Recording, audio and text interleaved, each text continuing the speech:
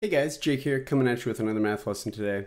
Today we're going to be talking about how to find the arc length of a circle. When you're given a certain circle with a given radius and you're looking at a portion of that circle, basically like a pie slice of it, with a certain angle. So let's go ahead and just jump right on into it here. So essentially it comes down to a very simple formula.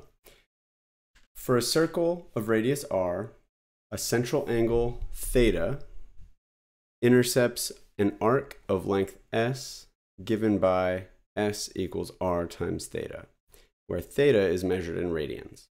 So what does this mean? Well, basically like the equation says here, there's three components to this.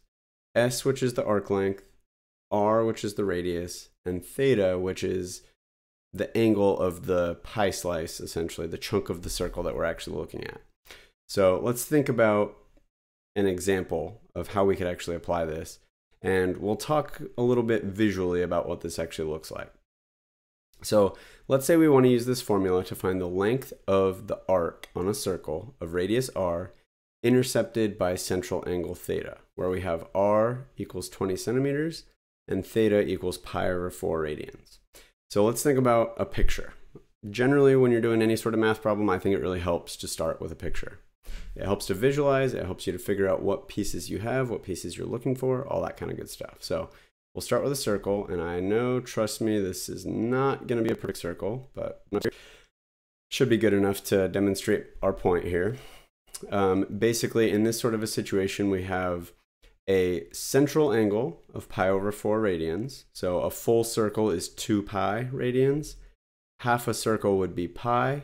So pi over 4 would be an eighth of a circle, basically coming straight across from the center of the circle to the kind of rightmost edge, and then up at a 45-degree angle, basically.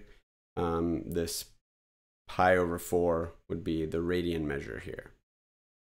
Okay, so that's our central angle. So that's pi over 4, that's theta. We have a radius of 20 centimeters.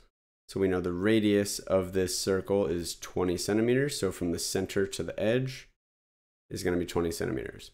And basically what we're looking for here is the length of this little chunk of the circle. So basically the kind of distance around the circle at this curved edge, curved angle here.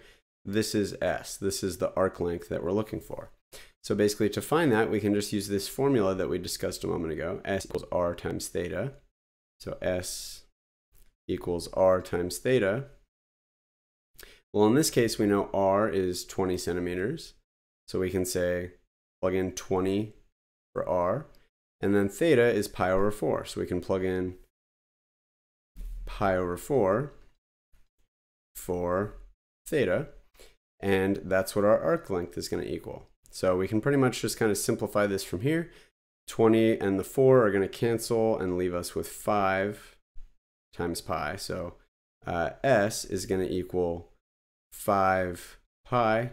And then that's just going to be essentially the length of that, which is going to be measured in the same units as what your radius was. So this is going to be 5 pi centimeters. So with a radius of 20 centimeters, if we take the length of essentially an eighth of the circumference, because pi over 4 is 1/8 of a full circle, that's going to leave us with a distance of 5 pi centimeters right here, which would be pi is 3.14, so that would probably be somewhere around 16, 17 centimeters for this whole length right here. So similarly, you could use that equation if you were given any two of those three components between the arc length, the central angle, and the radius. If you're given any two of those three, you can use that equation along with the two components you're given to find the third component you're looking for. So in this example we just did, we found the arc length using the radius and the central angle. If you were given, let's say, the length of that arc length and the radius, or the arc length and the central angle, you could use this equation to find the third missing component. So if you haven't already, go check out my Precalculus study guide I came out with recently. You can scan that QR code in the upper right-hand corner of your screen right up here, or go to this website here, jakesmathlessons.com/precalculus-study-guide. I promise that's going to be super helpful for you. But if you want to keep this brain train rolling for now, just go ahead and click on that video right up there, and we'll keep it going. Thanks, and see you next time.